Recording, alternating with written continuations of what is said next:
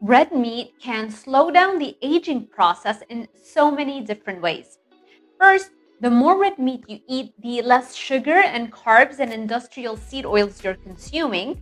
Carbs, even that bowl of oatmeal, will lead to the production of AGEs or advanced glycation end products, which is one of the main drivers of the aging process and wrinkle formation. Second, red meat is rich in carnosine, one of the most effective anti-aging molecules known to science.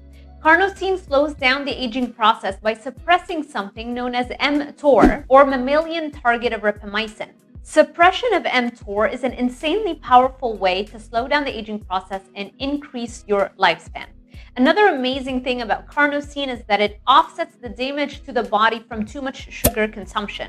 The way it does that is by inhibiting the formation of AGEs or age-related glycation end product, which is what we just talked about earlier.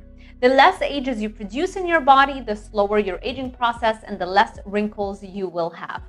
I would like to mention that carnosine is not only found in high amounts in red meat, but also in turkey, chicken, and pork. Now, if you suspect you're not getting enough carnosine, as is the case of a vegetarian diet, or you're overdoing it with your sugar consumption and you feel that you need additional support in that area, consider supplementing with vitamin B6 because inadequate vitamin B6 intake lowers carnosine levels in the body. If you watch my channel, you already know I think getting B vitamins from organ meat or organ meat supplements is the best route.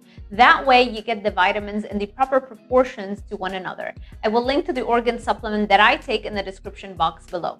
I will also link to some vitamin B6 supplements that are in their biologically active form in the description box below. I will be filming a lot more content related to anti-aging, so if you want to be notified, make sure you are subscribed and you've hit that notification bell icon so YouTube alerts you every time I post a new video. Also, if you like this video, make sure you give it a thumbs up so I can film additional videos surrounding this topic. Thank you so much for watching, and I will see you in the next one.